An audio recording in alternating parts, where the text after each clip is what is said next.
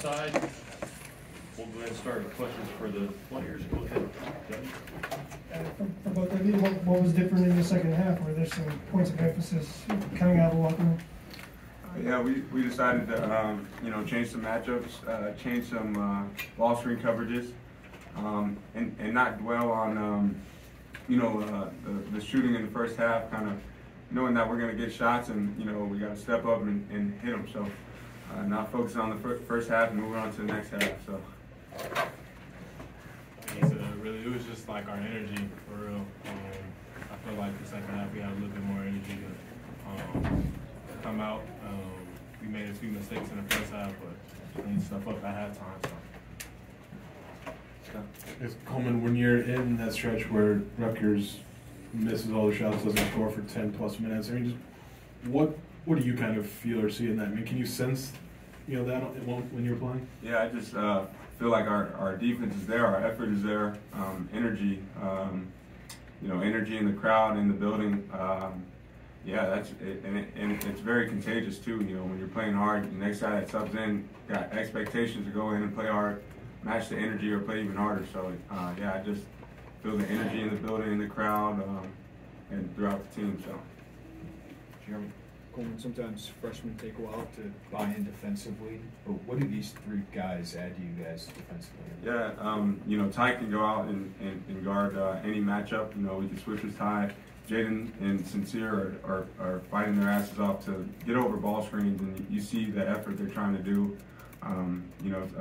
Sincere's a little skinnier, Jaden's a little shorter, but they're fighting really hard to get over those ball screens, and it's great to see them take on challenges like Paul McKay, bigger guards in our league like that. Jalen Pickett, who don't really get sped up like that, but they're fighting hard to speed people up and just play our defense. And yeah, it's been good to see them just buy into that. So. Coleman, was there a different feeling for you coming out of halftime offensively? It seemed like you were able to really kind of get going and get the aggressive kind of quick out of the break. Yeah, I think the difference is just, some games I don't really, and I'm not saying this is anyone's fault, but mine, I think I just don't get involved in like the first media or two. Some games I go a stretch without doing anything in the first, second media. So today I, try to get involved, try to get a few shots in, get to the offensive glass, whatever that is to kind of impact the game early. I think that, the energy just carried over. You see a few shots go in, yeah, just like I said, it's just energy and it's contagious. So yeah. Dain, it seemed like you and Coleman had kind of a good thing going in the first half. How important was that on the offensive end where other things weren't working quite as well?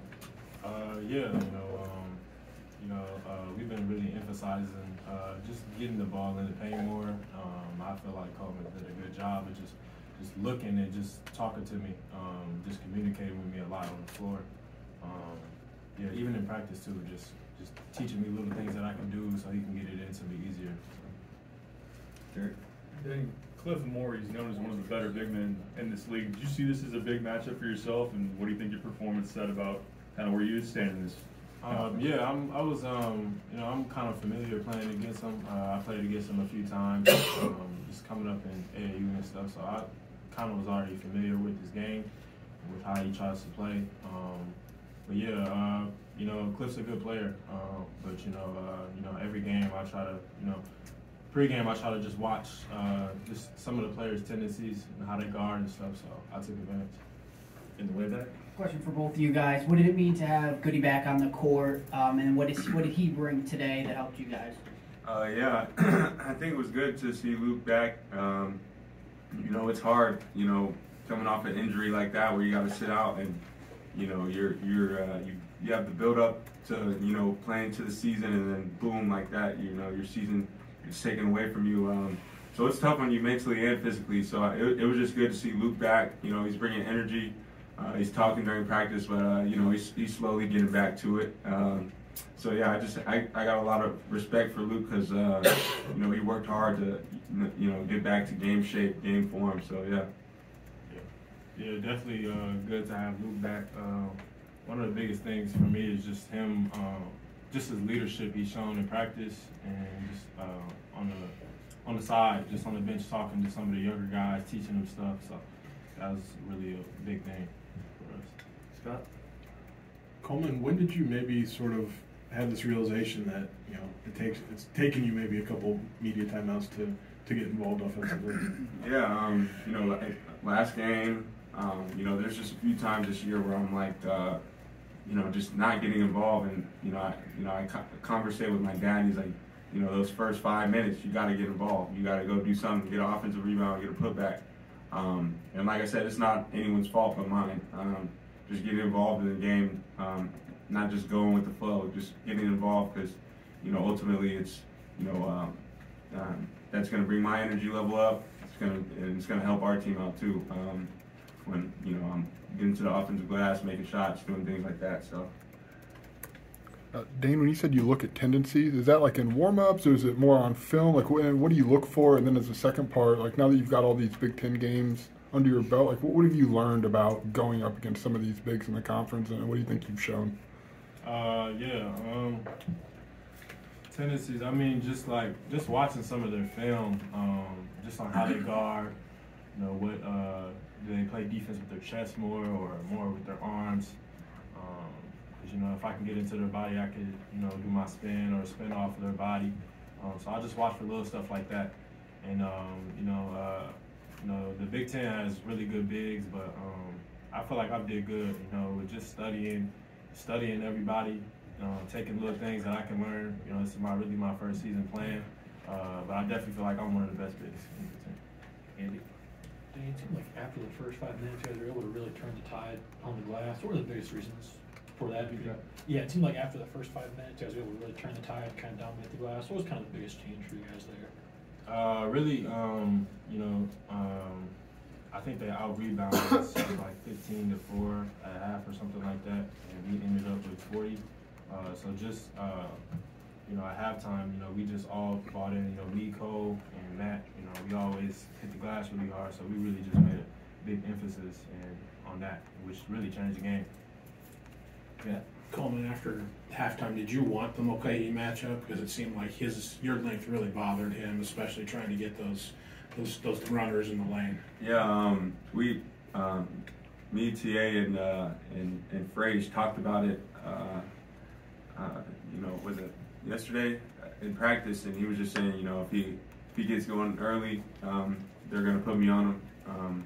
I feel like we worked a good amount on doing that. Sometimes if I get caught on the screen, me and Dain could just switch it because he likes to get downhill to floaters, but if Dain steps up, I could get to Cliff quick. No lobs.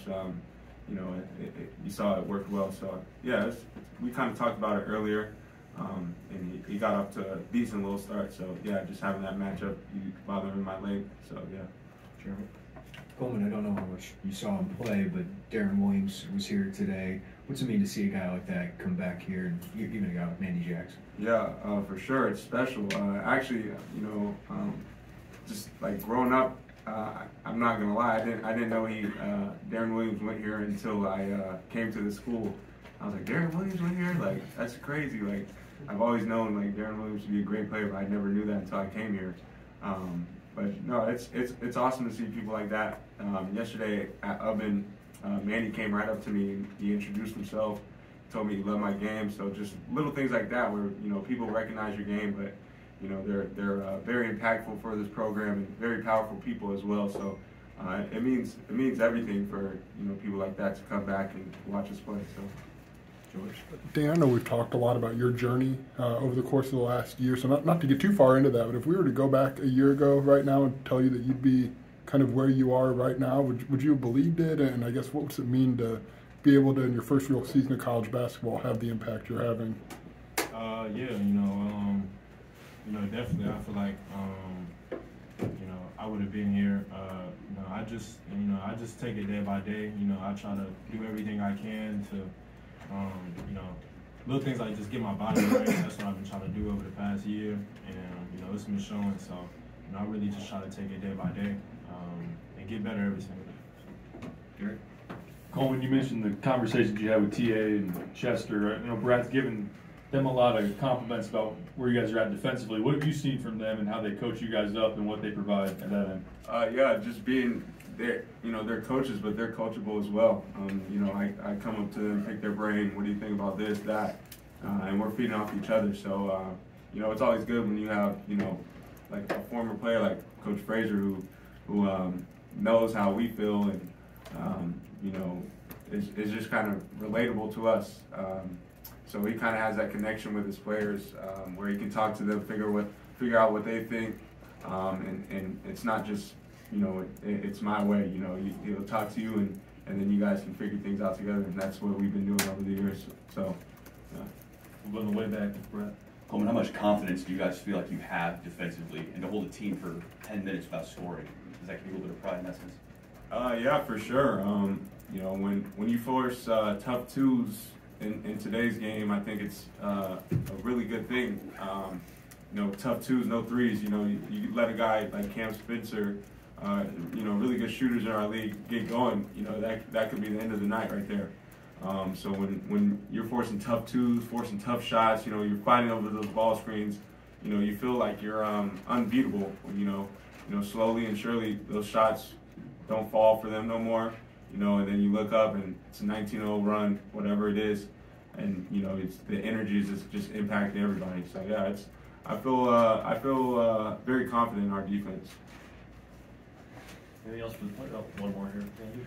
Go with you guys. It seemed like they were making a couple of those tough twos kind of early. Where do you guys kind of get the patience to kind of play through that and wait for that run in the second half to kind of come the way you did? Yeah, just knowing that no one's gonna make those all game. It's really hard to beat someone like that.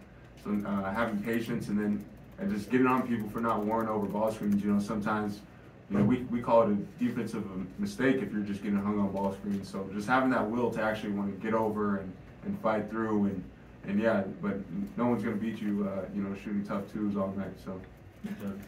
Dain, it seems like you made some strides in this game, scoring from the high post. Is attacking from there something that you've added, and has it been something you've been working on in practice? I feel like I just had the opportunity, to start playing up there more. But I feel like that's always been a part of my game. I can rip drive through the top or through the free throw line. I feel like that's just been always a part of my game. But just with our offense, I can be effective from up there too, and just look for the two-man game. So a lot of times they'll overplay it, so that will open up the drive a lot. Okay, thanks, man.